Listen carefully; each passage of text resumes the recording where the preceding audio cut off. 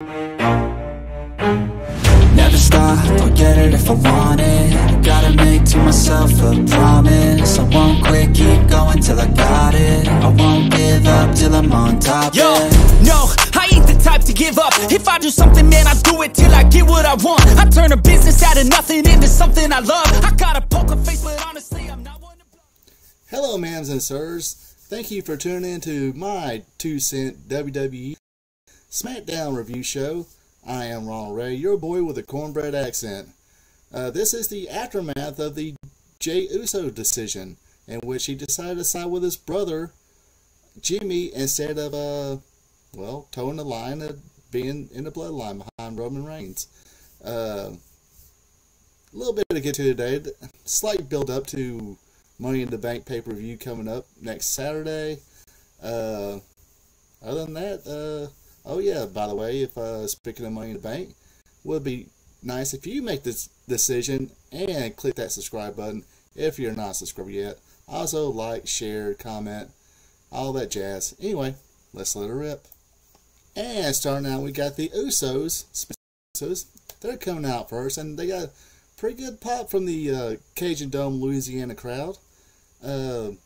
Jimmy said he was feeling good. He asked Jay how he felt. Kind of was a little bit down that he's got to go to war with family.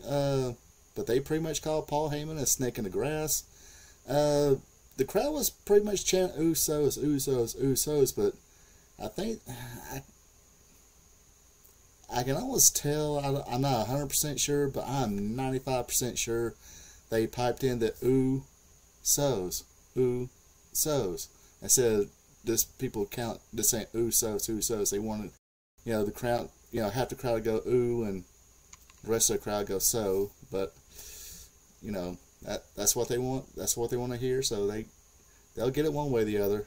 But it's cool for the fans to play along. Anyway, they hyped up their match at the Money in the Bank pay-per-view, or excuse me, premium event with Solo Reigns, and it says, "Hey guys, welcome to the Usos Penitentiary." Next. And our first match of the night is Rey Mysterio against LA Knight. LA Knight got pretty good, reaction, but other than that one Royal Rumble where they wanted Daniel Bryan to win, you're not going to get the crowd to boo Rey Mysterio, no matter who you are. Like I said, it was only that one time where he was the last man in the Royal Rumble. I think it was the first and only time I ever heard the crowd boo Rey Mysterio. That was all on the E on that one. But LA Knight still had his fans out there. Speaking of the match, Knight started out with a kick to the gut, punch to the face to get the early advantage. Rey Mysterio come back, hit the 619. Knight was trying to roll out of the ring, then Rey Mysterio said, "Hey, you want to get out of the ring?" He did a baseball slide kick. Knight landed outside the ring, and Rey Mysterio did a head first baseball slide to the outside with a splash. Looks pretty cool. Match will go back and forth. They traded counters. In the end, though, LA Knight would nail Rey Mysterio with that blunt force trauma move. And after the match, LA Knight would try to go for the mask of Rey Mysterio, but Escobar came in, made the save. So looks like they're trying to give the big rub to Escobar here. Especially, having him with LWO.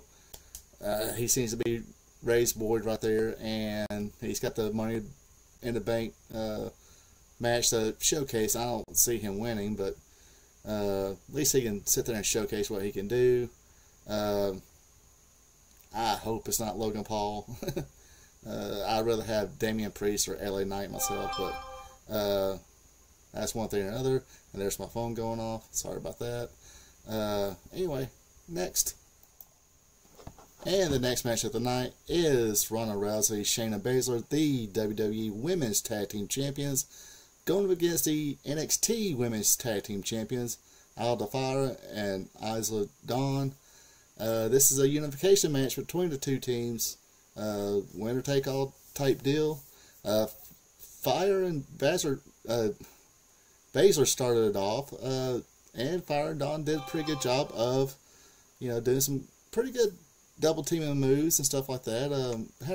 They actually had a pretty good showing in this match. Not as good as I think as Caden Carter and Katana Chance is, but again, I thought they did alright. Their advantage didn't last long as Basil would knock Dawn off the top rope. Ronda Rousey with a reverse hurricanrana, scary move. They had the advantage for a while, then a hot tag to Dawn, but as good as they look, in the end though, it was a double tap out win for Ronda Rousey and Shayna Baszler. So now, I guess they did say they're gonna be wrestling on all 3 shows. So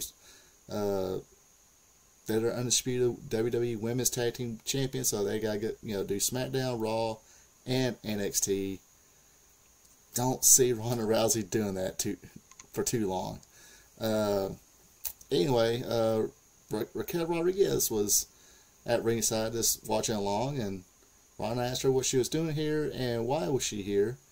Raquel said, hey, she wants a match for a title that they never did lose. Ronda Rousey was like, who's we? And out came Liv Morgan, so obviously she's back to 100%, a little stare down. The champs, take a step back. So that match will be coming up pretty soon. I can see them winning the titles back, because I can definitely see Raquel Rodriguez and Liv Morgan working all 3 shows, and Shayna Baszler, yeah, but not Ronda Rousey. Anyway, next up is the Grayson Waller effect with Pretty Deadly. They're annoying. I can't say they're cringeworthy, annoying. Yeah, boy. Okay. I gotta see a little bit more before I do that final judgment. But for right now, they're kind of annoying.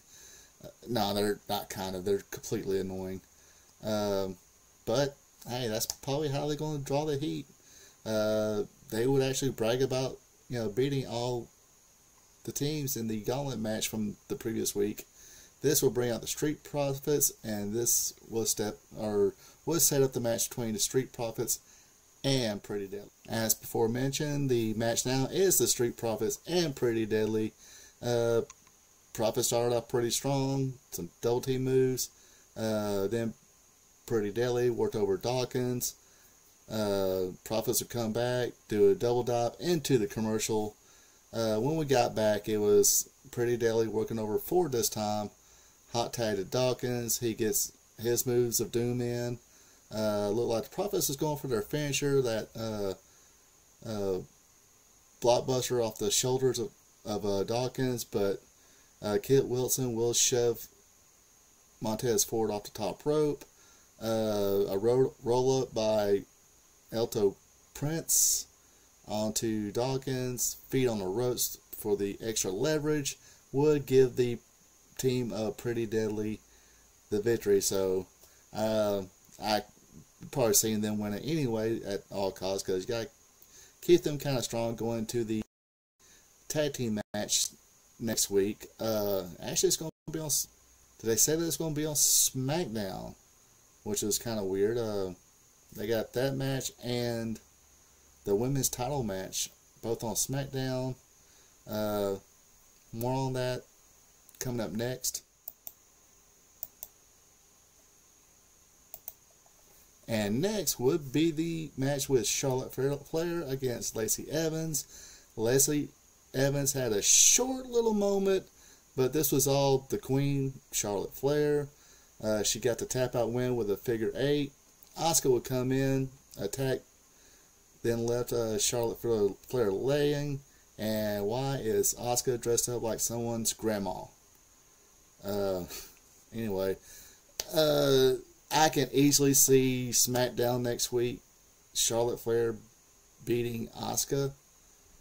Then Bianca Belair would call her shot.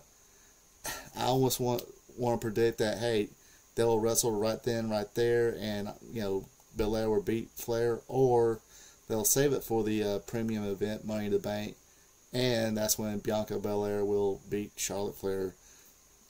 Another notch and the cringiest belt, you know. But that's the one to go with. I think, yes, I still think it's still going to be money with Bianca Belair and Rhea Ripley.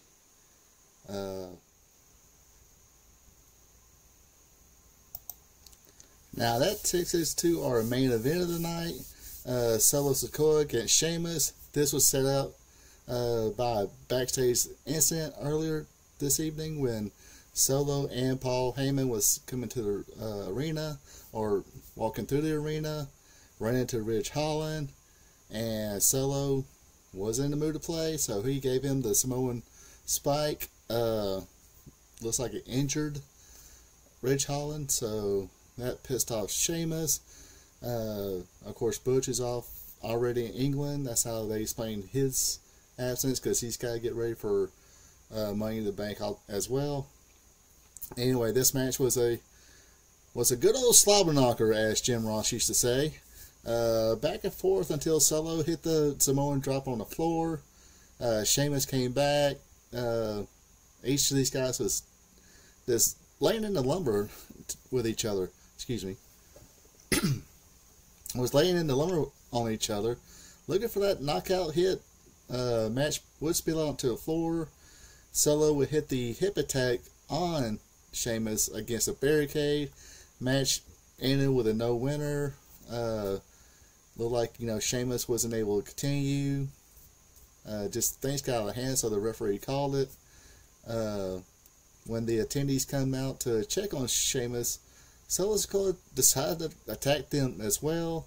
This was until the Usos came to the ring and proceeded to have their own little super kick party on Solo's chin. Kick by Jimmy, kick by Jay, double super kick. He got to his knees, another double super kick, laid him out.